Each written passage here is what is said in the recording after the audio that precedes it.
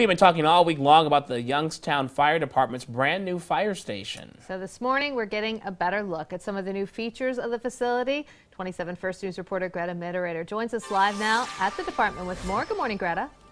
Good morning. Well, we moved over to, of course, where they have at least the one truck parked here right now, and joined once again by Lieutenant Mark Kellerman. Hi again. Hi. And we've moved into this space here, and this is kind of what folks at home don't normally get to see, especially, and even myself, I know we're normally out covering you guys, battling the fires that the city deals with.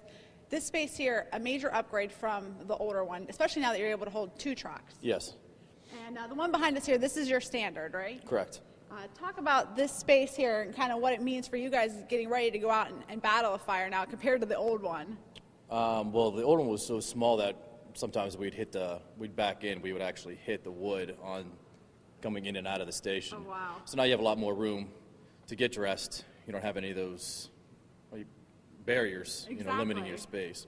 You have a lot more space, and it feels rather warm in here. Was the other one a little bit colder? A little colder. A little bit Yeah. colder, because you have some new technology in here that I learned about yesterday that's going to help save some money, because obviously the old space, 1930s, this is, 2013, 2014, hopefully a cost saver. Absolutely. And we see over here the lockers. These are something new for you guys, too, to show off your gear.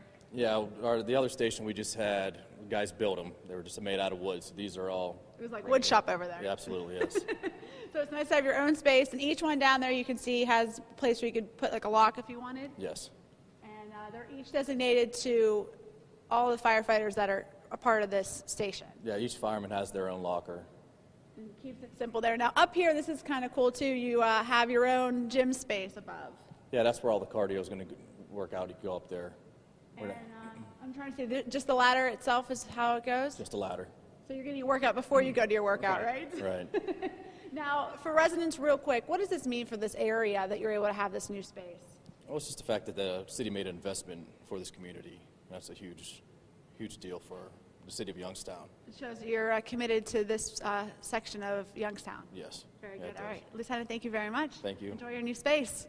All right. No problem. For now, reporting live here at the new fire station number 9, I'm Greta Mitterator. I'll send it back to you.